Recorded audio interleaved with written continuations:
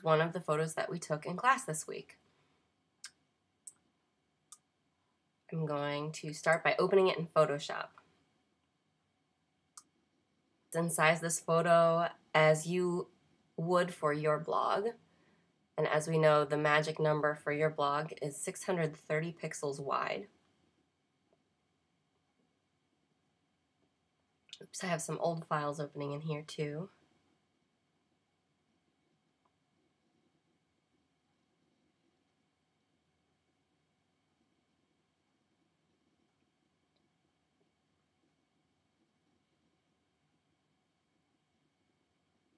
There we go. For the purpose of today, let's just work with this one.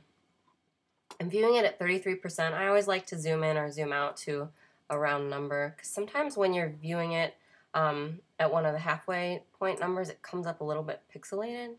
So I'm actually going to zoom out just a little bit. And before I crop anything, I'm going to go through some of my photo processing techniques. So the first thing I like to do when I'm shooting a portfolio shot is I need to straighten this photo out so that I know what space I'm working with. It's shot a little bit crooked, which is just fine. It's easy to fix. So let me show you a little trick here. When I hover over this eyedropper tool and click and hold down with my mouse, I get more options, and I'm going to select the ruler tool. Now with this ruler tool, I'm going to draw either the horizontal line or the vertical line, the line that I want to be the vertical or the horizontal. So let's see. On his, I'm going to draw this vertical line by clicking right here and dragging down along his vertical line. So you can see that the line I'm drawing is crooked, but I want it to be straight. So once I've drawn that, I go right up to Image Rotation, Arbitrary, and it's using the angle of my line right here. It's already automatically plugged in there. And so I'm going to click OK, and there's no guesswork. It just straightens it right out for me. A nice little subtle change. And then you can go in and do it again if it looks not quite straight to you. I'm going to run with this because it looks pretty good to me. The next thing I am going to do is I am going to go ahead and crop, because having this bright white clipping back here is going to affect my levels when I go to adjust them. So I'm selecting my crop tool, and I know that I want it to be 630 pixels wide. It doesn't matter how tall it is. Let's see, I think I want a horizontal rectangle. So let's just try 400. Oops, that's 300. 400 pixels. What's going on here? 630 pixels, 400 pixels, and I guess we only need 72 dpi. And I'm going to click and drag. I want to give some nice breathing room at the top and bottom around my can. I'm not going to center mine perfectly. I keep calling it mine. This is actually the back of Jeff Toy's can. That looks pretty good to me. I like this little bit of a shadow here because it gives my photo some dimension. Let's see, I want to go a little bit tighter because I see this dark shadow over here. So that's something you want to watch for when you're shooting, making sure there's no obstruction in your lighting. So I'm going to crop that out, move this down just a little bit more, and hit enter. And zoom in again. The shortcut for zoom in and zoom out is one I recommend you remember.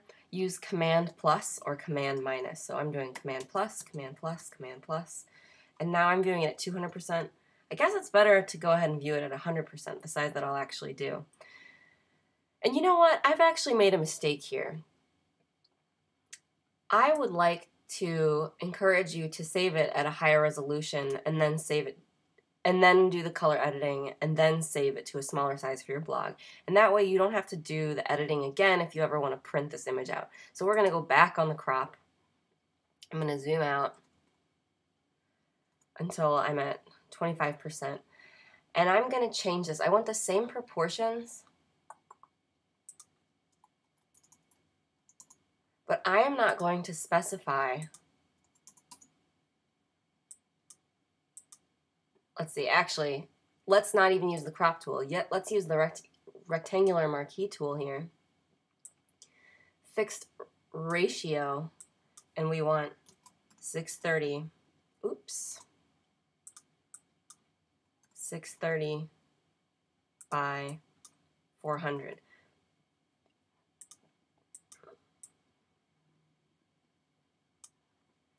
And then you can use your arrow key. And what this is doing is that didn't scale the size of my photo down. We just eliminated the outside junk that we don't want to mess with, mess with our color. So now it's the right proportions for our blog, but it's not the right size. So that's a better way to go about doing it. Let's see, I need to move my palettes over so you can see them. There we go. Okay. So the first thing I do is I adjust the levels. I should say the first thing I do to adjust color is I adjust the levels. I go down here, and this little arrow represents your blacks. This represents your midtones and colors. Midtones. And this represents your whites.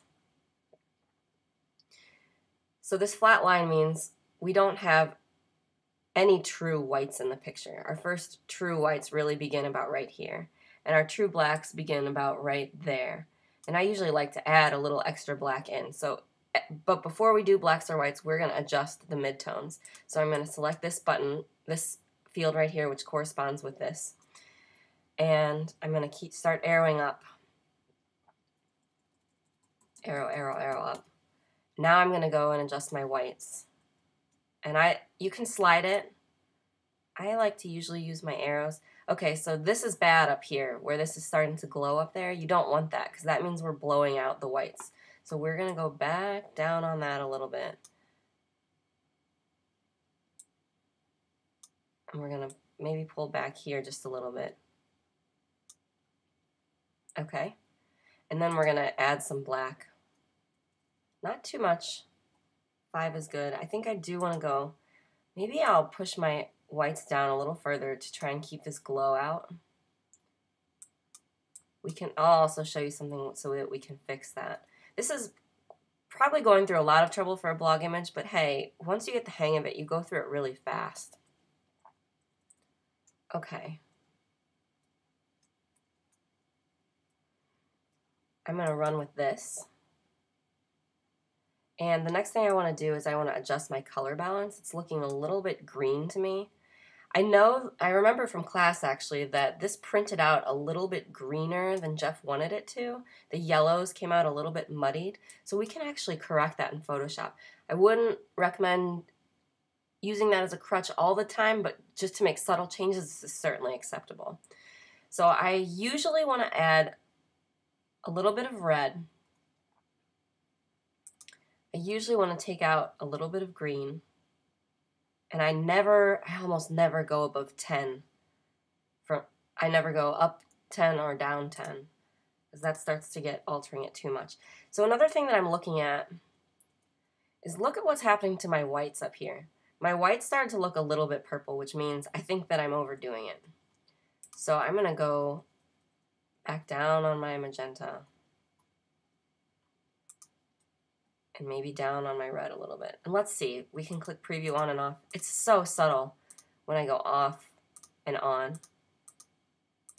But I think that I made the green just a little bit, the yellow just a little bit less green.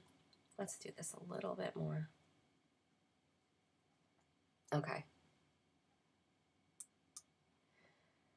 Then I go into brightness and contrast. I add a little bit more brightness. Yeah, that made a nice difference for us. And a little bit more contrast. Again, I don't really like to go above 10, but then you can see a preview on and off. So now I want to show you the difference between when we first started the color correction to make sure we didn't overdo it. So I have my history panel open. If your history panel is not open, you can go to the window menu and click history up there. I want to click up here and see what happened. See, look at the difference there. From this to this with just a few little changes.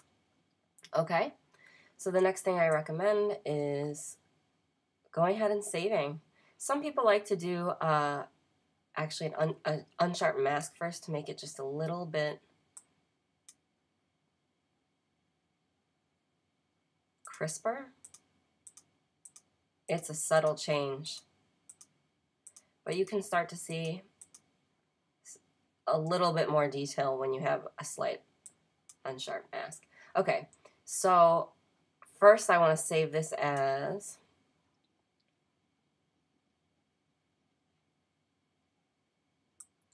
and I always tell you to save in a good spot on your desktop or a good spot on your computer that makes sense with your file organization. And I would do the artist's last name followed by Tin Can Salesman followed by edit. Okay. And we're not quite done yet.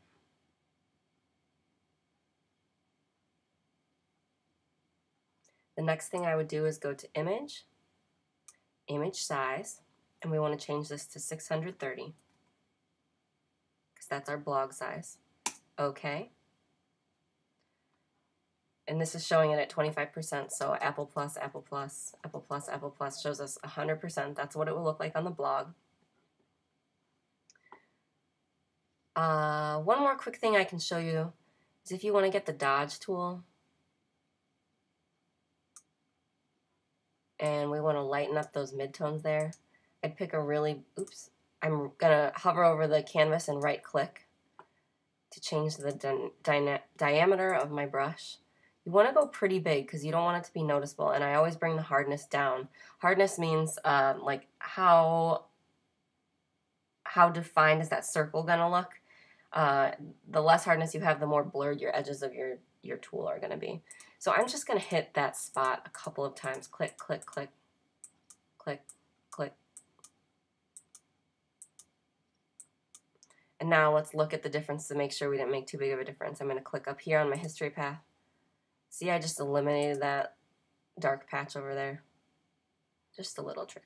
Okay. So I'm going to save again. Now, normally you would have wanted to make that change before you shrink it down for your blog, but for the purpose of this tutorial, I'm going to keep moving on.